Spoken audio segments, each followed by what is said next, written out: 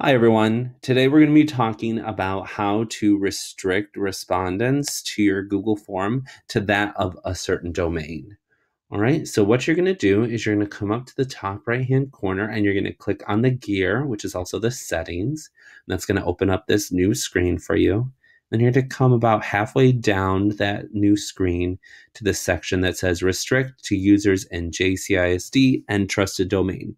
Now, yours is going to say something different than JCISD if you work for a different educational company or a nonprofit or business, something like that. It's going to show up as that there. And so what this does is it only allows people that work within that certain domain or that certain education place or business to respond to your Google form. And if you have more questions about that, you can click on the question mark and that will give you more description about this certain selection. But what I'm going to do right now is I'm going to click on the check mark and then I'm going to come down here and click save. And now my Google form is set. I hope you enjoyed the short tutorial on how to restrict respondents to a certain domain.